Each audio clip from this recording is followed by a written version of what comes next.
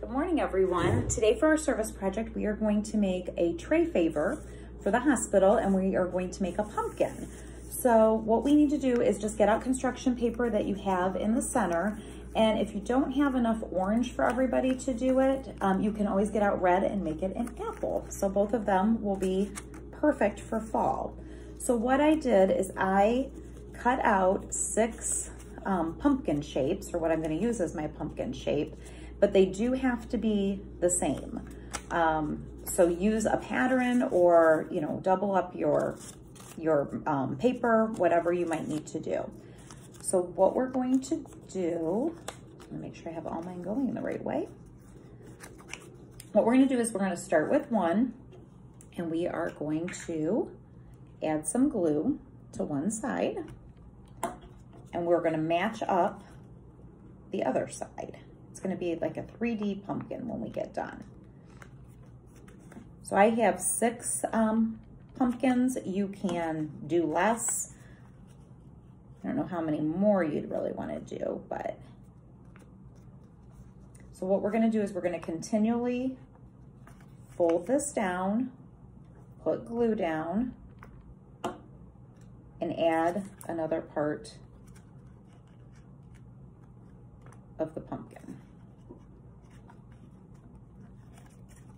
And then I'm gonna put more glue and do another pumpkin.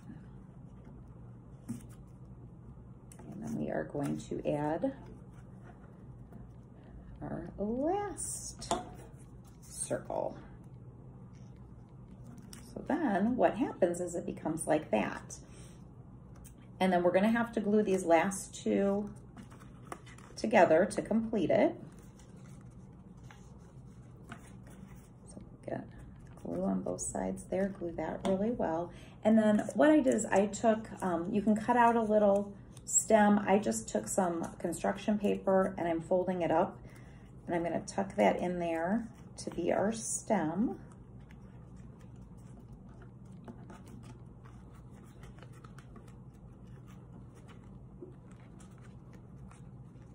Trying to get that kind of in the middle. And then you can fan out the different parts. And then you have a cute tray favor pumpkin. You can also get out some green construction paper and go ahead and cut out a leaf if you want, and go ahead and add that as well. So have fun. Thanks again for helping out. I know the hospital loves getting our tray favors, so I think this will certainly brighten somebody's day. Have a good day, everyone.